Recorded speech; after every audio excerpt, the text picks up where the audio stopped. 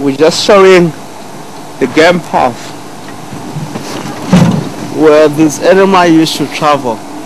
This game path has been here for many years, since the beginning of the world. Animal around in the area, they travel the same path. They don't really go away from the path. Really, that makes us to be sure wherever they're going. And they started way back. And really in summer you can't really, you tend to see them in winter. So this game path there, it's used by impala, buffalo, giraffe, leopards and lions. They use the same path. So it makes them so easy if they travel on the game path, because they can get to one point to another. And sometimes it helps when it comes to scent, to follow the scent of other animals right away. If it's impala, get lost from the head, he's going to travel the same way, try to get the members of the head until you get to meet. But sometimes, because in summer it's been covered with grass and everything, there's not a lot of information of the game path, but it's how they travel the same way.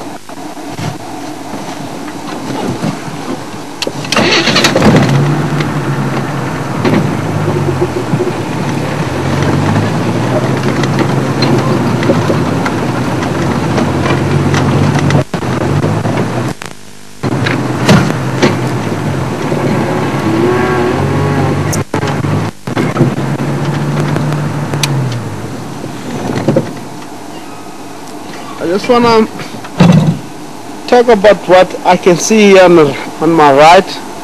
It looked like somebody have come and digged in the area and left. Well, you can see the formation of the hole on the ground. Let's leave about that. Let us look at the habitat right here where we are. You will notice few trees there that are silver suceria or silver cluster leaf. This hole here, it tells me, is being dug by elephant, because in nature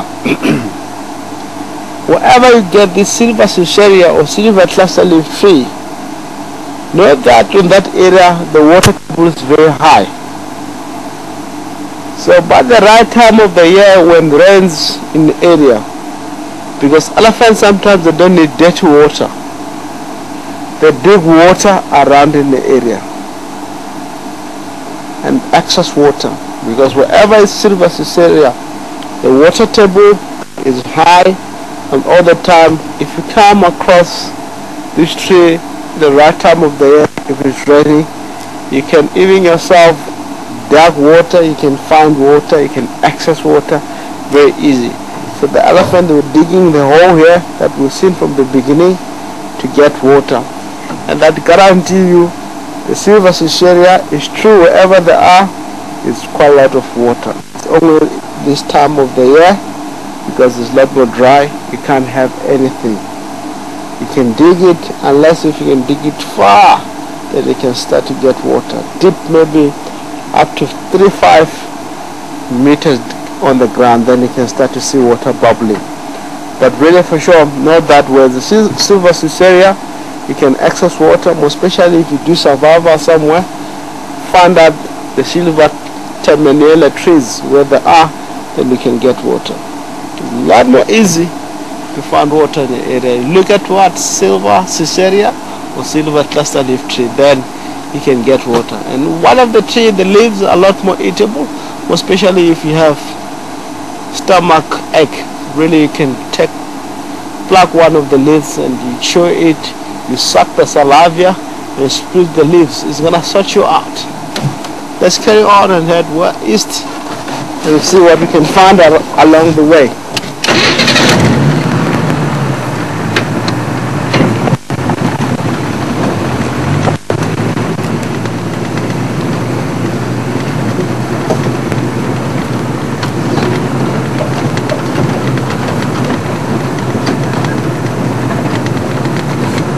On the river's nice color.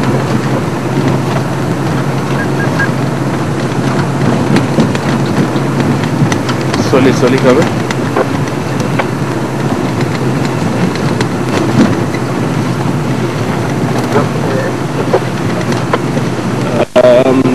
It's anything like that around Wasingari.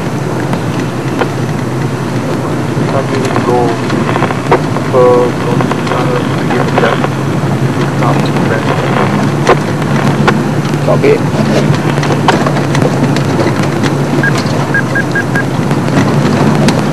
Talking to one of the guides, it's breeding herd of elephants not far where we're going. Area called Spaghetti Crossing, inside the riverbed there, where we can't drive in. We might have problem or stuck on the middle of the riverbed. So, but we are going towards that area. It's not far from the point here where we are. We're going to take one of the road called Elephant Scar Road towards Spaghetti Crossing Mamba Road area. We'll try to get to see if it will be a lot more access from the western bank of the river itself. Drive parallel of the river. If we can't, we'll go somewhere else.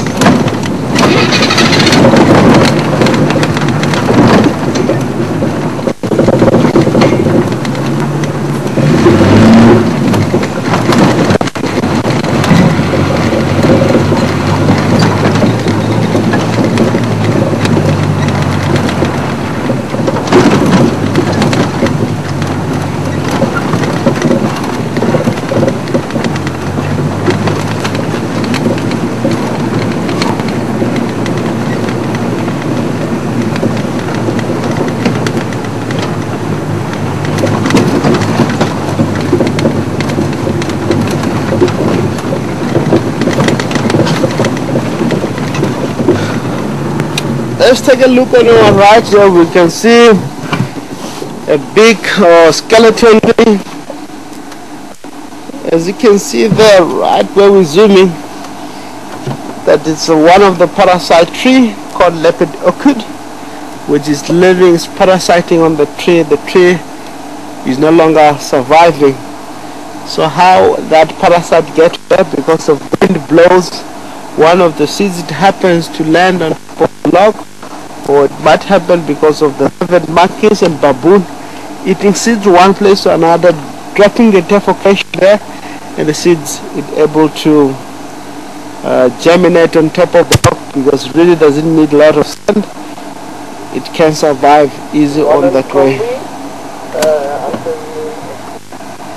So what happened, the leopard orchid is going to survive on that tree for many years. It won't have problem at all.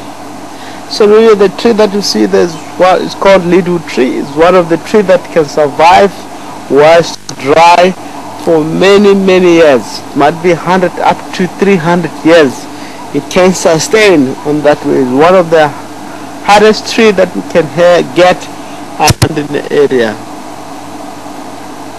So really it's going to survive on that way, and birds, they might eat the seeds because it might be flowering, but next month the leopard orchid is going to flower, and again some of the birds are going to eat some of the flowering seeds and so on.